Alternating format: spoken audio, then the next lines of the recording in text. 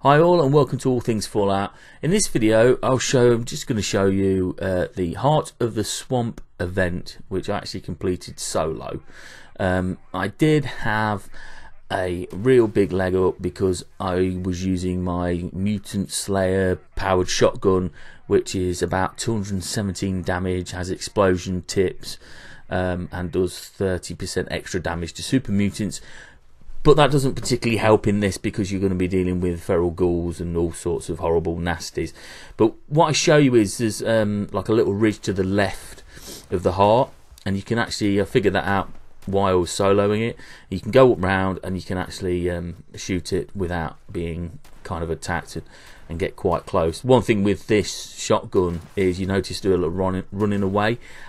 You can't use it point blank because it kills you as well because of the explosive tips. Just for your knowledge, I got this gun from White Spring, just randomly shooting legendary ghouls around there. It's just a random drop. One other thing is about the Heart of the Swamp.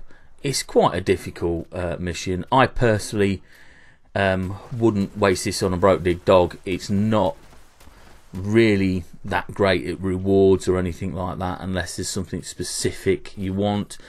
Personally, I'd do other events or just do it for fun.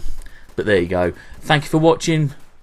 Please like, subscribe to the channel, and I'll see you soon. Thanks for watching. Bye now.